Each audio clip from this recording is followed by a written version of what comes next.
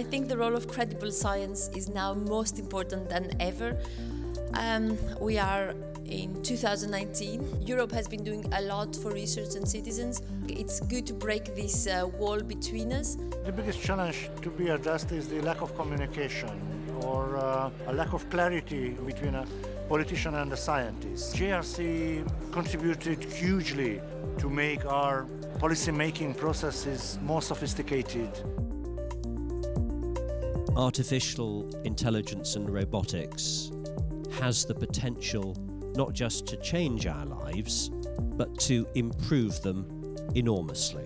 And Europe, the European Union, has a choice. We can either embrace it wholeheartedly, or if we don't, if we're defensive, that technology will happen without us.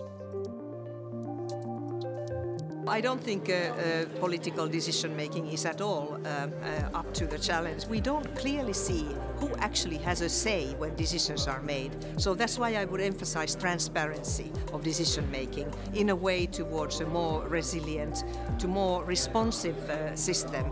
For scientists, resilience has a meaning. It's a characteristic of a system, which is the ability of the system to recover and adapt to a shock coming from outside.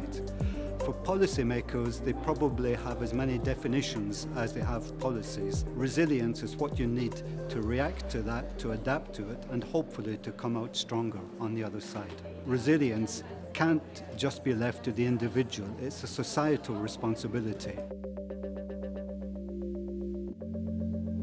I think that there is a traditional playbook which says we need to get scientists more out there to speak to parliamentarians. All of that is for the good. But I think there's a deeper challenge right now. A lot of the populists are proudly declaring that they don't trust science and academia. The hope is that perhaps over time, as they see populists failing to deliver on their promises, they might grow to be more skeptical and recognize how empty these promises have historically turned out to be.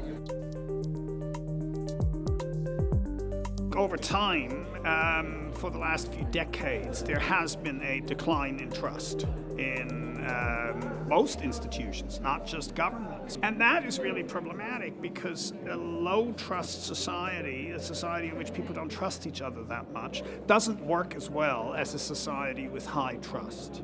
So we have to understand why that is happening, and we have to sort of turn that around. We are going actually to 22 member states, and we are organizing 28 different events in different places. So there is a lot of appetite in the regions, in the capitals of member states, but also there is a lot of appetite here in Brussels in different sessions for more interactive engagement. And this is very important lessons to learn.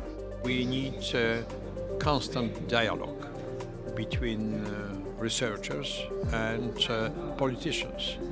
And such an idea like science meet parliaments, or science meet regions, or maybe in the future science meet governments is a great idea.